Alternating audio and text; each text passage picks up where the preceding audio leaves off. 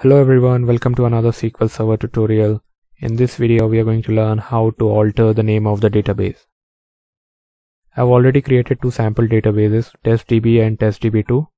So if you want to learn how to create a new database, please refer to my previous video. I'll leave the link in the description. So to change the name of the database or to rename the database, we have two methods.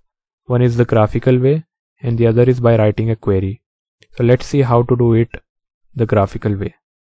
So right click on the database name which you want to rename, then select rename and give the new name. Let's rename it to testdb2 or testdb1 because we already have testdb2. Okay, so this is how you rename using the graphical way. The other way how you can rename the database is by using the alter command. So let's write the alter query. Alter database, since we are altering the database, and let's rename the testdb1 again. So testdb1, and we use the modify keyword again, modify followed by the name, since we are changing the name of the database, and give a new name. So let's rename it to testdb.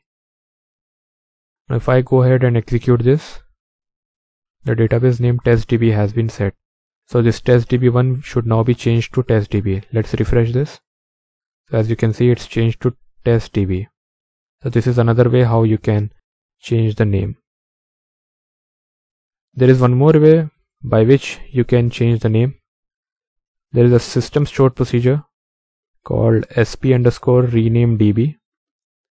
So using this stored procedure also we can change the name of the database.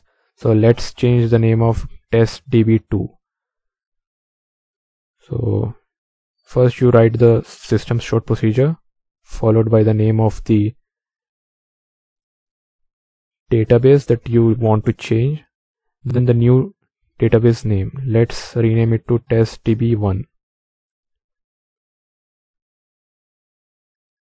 Okay, so if I go ahead and execute this testdb2 should be renamed to testdb1. So testdb1 has been set. So if I refresh this, as you can see, the name has been changed to testdb1.